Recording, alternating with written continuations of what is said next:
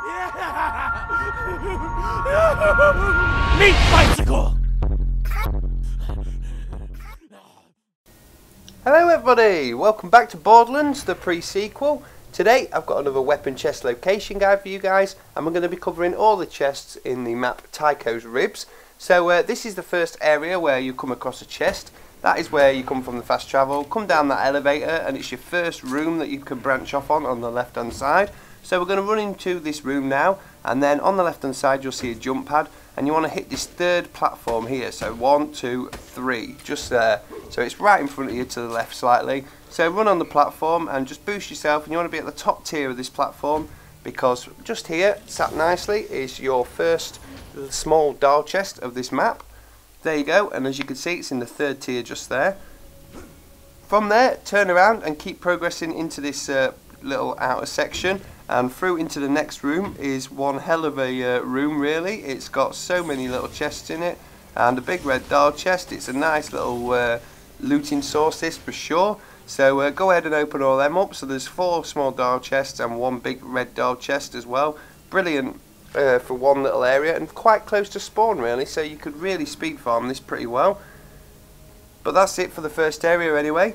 Next we're going down into the there it is on the map by the way, and next we're going into the next little branch off area. So that's where we've just come from down there, and we're coming into this room here, and the first thing you want to do is go to the very back of the room, and sat on the wall, on just to the right hand side of the pillar on the back, is another small dial chest. Here it is on the map for you. And then right behind you, now this is quite well hidden, especially you'll probably be able to see it better in the video here for the brightness, but even so that's not very well seen. But when actually playing on a lower brightness, you could quite easily run past this one. So right behind it is this moon chest. Be sure to keep an eye out for that one. There you go, it is on the map.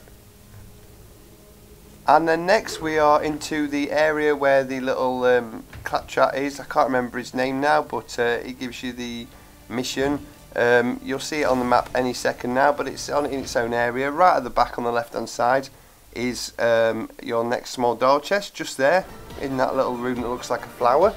So next we're in the Super Mario area, the little Easter egg, because there are quite a few chests to pick up in this area.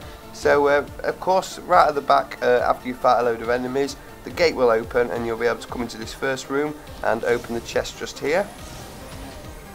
And if you don't know what this room is or where it is, I have done a video on this. Remember to link in the description if I can. If not, just YouTube it. There's loads of people who've done guides on it.